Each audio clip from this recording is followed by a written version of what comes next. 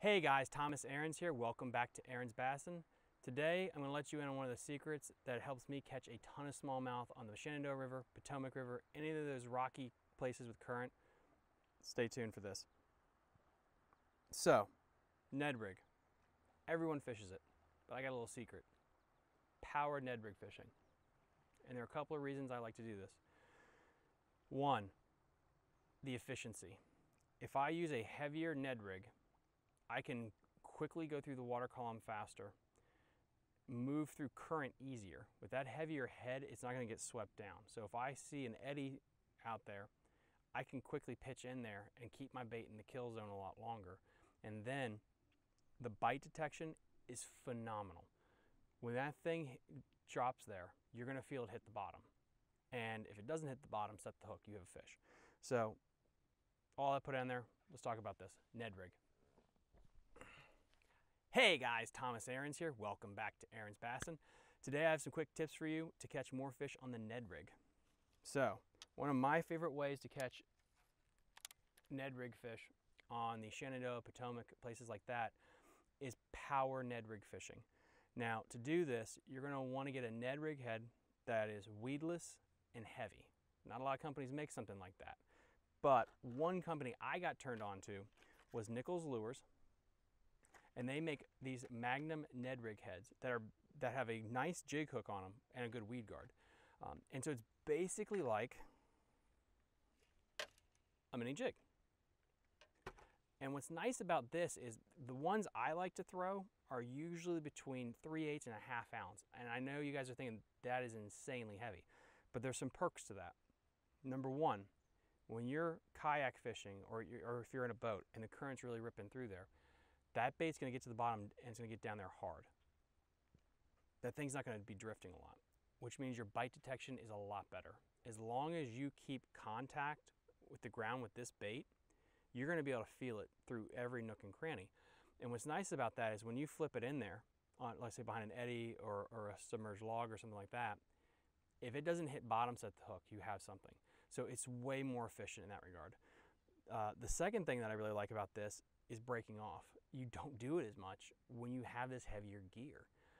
If you're fishing a Ned Rig on 6-pound test with an exposed hook, or even a hook that's weedless, you're going to get it stuck underneath rocks and things like that. And if you're in a kayak, or if you're in a big boat, that's going to break a lot more. What's nice is when you go with this heavier rig, you can upsize all of your tackle, and that makes it so much easier to rip that thing out of there and pull it out. And I've been fishing this comparatively with the regular Ned Rig for 3 or 4 years now, and I consistently outfish guys that I kayak and bass fish with, and I really think it is because of, again, it's the efficiency.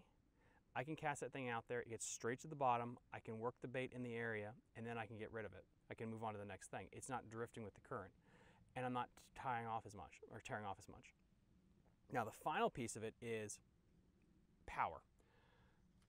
When you have a bait caster and you're throwing 12 to 14 pound line and you hit them, you have way more control of that animal. And when you're fishing out here on the Shenandoah or the Potomac and you catch, let's say a 2 to 3 pounder, which is a really good one for around here, you don't get a lot of those bites. And so having the backbone to actually stick them and get them in is crucial. And what I'm shocked about the most is that I still have a great ratio, of quality of fish that I'm catching. That's what was crazy to me, is when the people I would take out, they're fishing this light little Ned Rig, and you would immediately think that clearly they're going to get more bites, and maybe sometimes those may be true, but for the most part it's about dead even. The biggest difference was I didn't break off as nearly as much as they did, and which means I kept the bait in the zone longer. And I never broke off a big one. I had clients that were constantly breaking fish off when they're throwing 8 to 6 pound test because they didn't check their line in between. With this thing, I could pull it out a lot easier. I could rip it out. And honestly, one of the bigger ones I caught last year, it was stuck in a rock. But since I had, more powerful equipment, I was able to pull on that a lot harder. So, gear though wise, what do I like to use? I like to use a medium heavy bait casting rod with a 6 gear to ratio reel. Doesn't matter the brand, whatever you're comfortable with. I use Phoenix and I use Daiwa reels, but that's just my personal preference. Use whatever you want. Bait wise, to put on your Ned Rig, I like Z-Man and I like Berkeley Power Baits Max Scent, and then I just cut theirs down a little bit and I use that. The key with this rig, the key with this whole setup, is you need a bait casting rod that's semi-light. So I say medium heavy, but there's one extra thing you got to add to that. You want a extremely sensitive tip. The rod I have here has an extra fast action, and that is insanely crucial for this. It's like fishing a micro jig, basically, is what this is. It's a micro jig.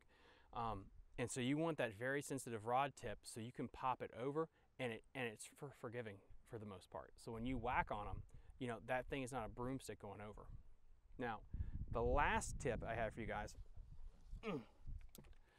with the nickels at least, to get more bites, and when I first started doing this, I was missing a lot, and that is because of the hook angle with the barb. When you get those littler smallmouth, this angle really does decrease your hookup percentage. So what I like to do is I just like to take that hook and just bend it out just a little bit, and then it works well. Yeah, and I dare you guys to kind of try this the next time you get on the water. You are going to be so thankful for this setup when you're out there in your kayak or you're in your boat and you hook a quality Shenandoah or Potomac River smallmouth and you have the gear to land him. I have caught so many, again, these last couple of years, where it was really the line moves, I whack, they're in the bottom of the boat going crazy because they didn't know what the heck happened. There's no fight. They're in the rod box. They're right down there. So just something to keep in mind, guys. I hope that's helpful. Like and subscribe to the channel. I'm going to try to bring out content on a weekly basis. Thanks for everything.